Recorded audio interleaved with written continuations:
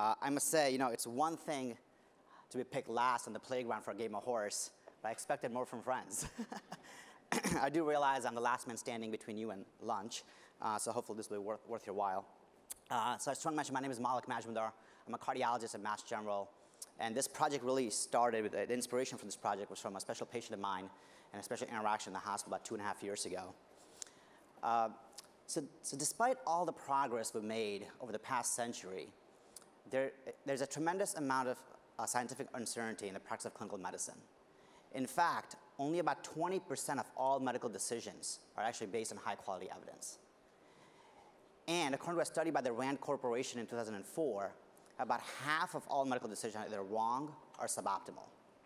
So one has to wonder, why don't we leverage our past experiences collectively to inform future clinical decisions?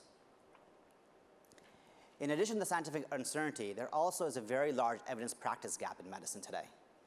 In fact, of the 20% of things that have evidence, only half of them actually get translated to wide-scale adoption into practice.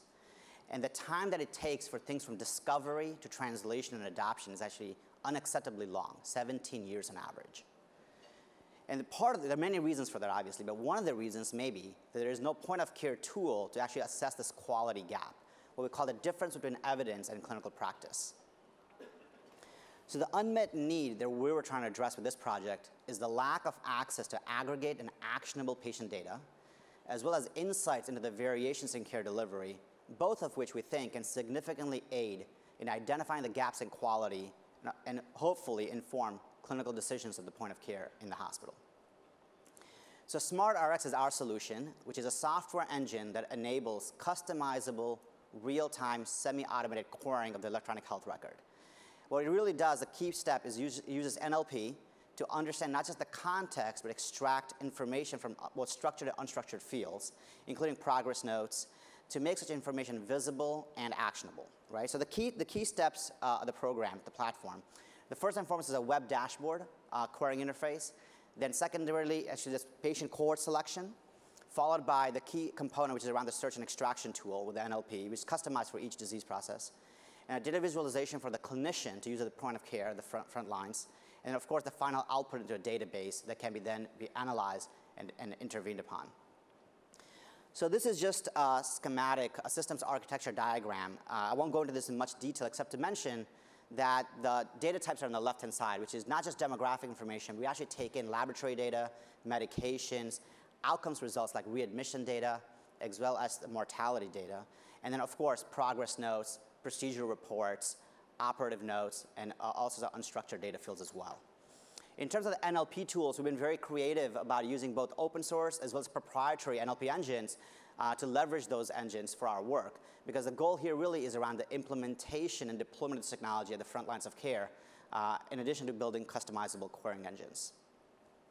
So this is just a little bit of a snapshot, a screenshot of the dashboard that really shows you how easy it is to use for a clinician at the front lines. We just type in, let me use a pointer here. You can type in the disease of interest, and there's a whole dictionary of ICD-10 codes in the back end that can allow you to identify the right disease you're wanting to query. You can do multiple diseases at a time. And then you can actually filter by the different things you want to do, which is around demographic, age, race, gender, as well as laboratory data, medications. And then further on, you can actually filter not just by type, but by ranges. So if you really want to look at a specific laboratory range for certain diseases, you could do that. And obviously, for different disease types, you can actually create a custom query pretty fast, as opposed to pre-established queries.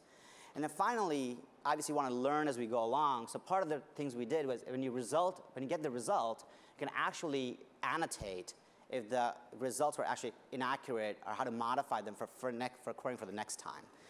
So it saves the queries for future use as well. So with that, let me actually talk about a couple of examples, some really use cases for this. And I'll talk about one at the individual patient level, just like the patient I had in the hospital 2 years ago. And the second is actually one at the population level, which is more the quality of care.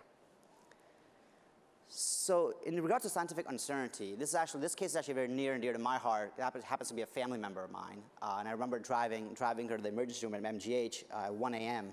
About 9 months ago. And it's a non-specific presentation of a 35-year-old female with headache, fevers, and anemia. And the key thing to point out here is, in the hospital, a few days into it, she was diagnosed with a condition called autoimmune hemolytic anemia. And what I remember vividly is there was at least 2 specific instances where there was a lot of discussion and some uncertainties around the road ahead, right, in terms of therapeutic interventions. One was around transfusions, question, do we transfuse her or not? And the second was around the use of steroids.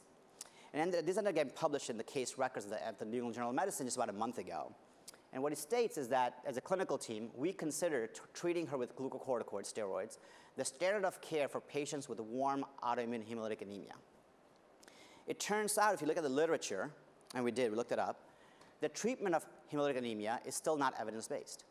There is general agreement that corticosteroids represent the first-line treatment for patients with warm antibody-type hemolytic anemia, albeit their use is based on experience rather than evidence. In fact, there is little published information on their effectiveness, and this is not supported by clinical trials. And this is one example. There are countless examples like these every single day on the wards where we sort of have uncertainties about which path to take. And we really need a tool like this, we think, to help clinicians at frontline care better figure out how best to use past data and past experiences and past treatments to drive current clinical decisions. So flipping the switch here, we talk about another example. I mentioned earlier I'm a cardiologist at MGH, and we have a lot to be proud of as cardiologists, but this is not one of them. This is a case of heart failure, the #1 cause of hospitalizations for people over the age of 65 in the US, and also one of the most expensive chronic diseases. It turns out that about 15 to 18 years after the seminal trials were published, 1/3 of the patients still get undertreated or underdosed with life-saving therapies. And this is just in cardiology. And this happens in many, many fields. So there's a massive gap in the therapeutic appropriateness. And I'm talking about underutilization here, but there's equal amount of overutilization of certain therapies as well. So in addition to these 2 use cases, when we talk about using SmartRx and validating it, there's some really high priority business use cases as well that we believe are amenable to the platform we built. And as a clinical trialist, I can vouch for at least a couple of these. So first and foremost is the quality of care, improving our patients' outcomes. The next, the same platform can be used to actually automate screening for patients for clinical trials. My coordinators spend literally hours or days screening patients in many different clinics for clinical trial eligibility. And I think this tool, which allows for customizable inclusion-exclusion criteria and a searchable index to be able to automate that task.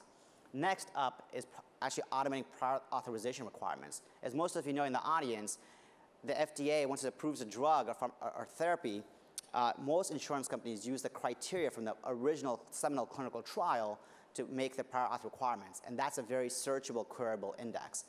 And finally, automating registries. At least at Mass General, we have over 100 FTEs probably across all departments and divisions, across Partners Healthcare, who actually manually, for the most part, enter data for registries. So the platform like this can really automate a number of these things.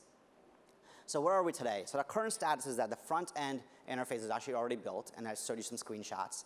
The data access to the enterprise data warehouse and the integration is already completed. We're fine-tuning our natural language processing algorithms now for at least 2 initial use cases, and we have hopefully a demo ready in a couple of weeks. The next steps are really to scale this, right? So to actually be able to validate first and foremost with our clinicians and researchers for use.